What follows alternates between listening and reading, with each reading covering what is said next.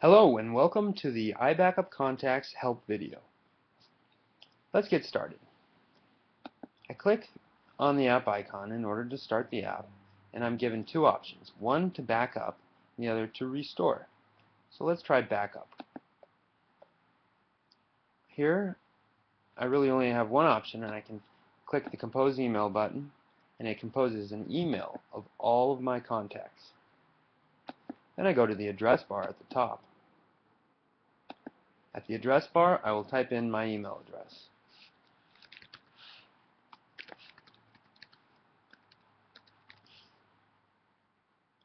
And click send. There, my email will be sent to me.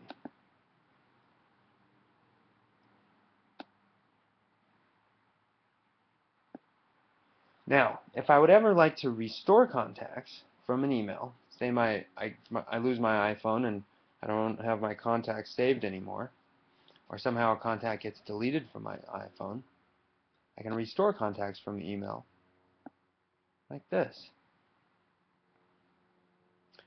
Here it says, retrieve the contacts email from your mail application. So I would go to my mail application, I'd search and I'd type in iBackupContacts and phone numbers, or just iBackupContacts. You could even type in one of the people's name and phone number and the words phone numbers, and it will find the email. And then you select all the text in the body and just click in this box below to paste it. So there it goes. I just pasted all of my text. And now I say click this button, import contacts, and it skipped everyone because everybody's already in my inbox or in my contacts. But as you can see, it works. I hope you enjoy the app.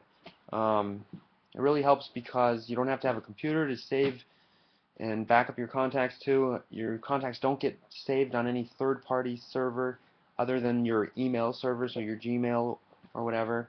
You don't have to have your phone on you to recover your contacts. You can find a phone number in your contacts on any web browser just by going into your email. And it's permanent.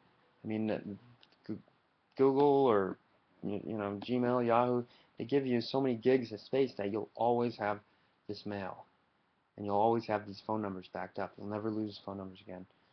So I hope you enjoy the app, and let me know of any feature requests.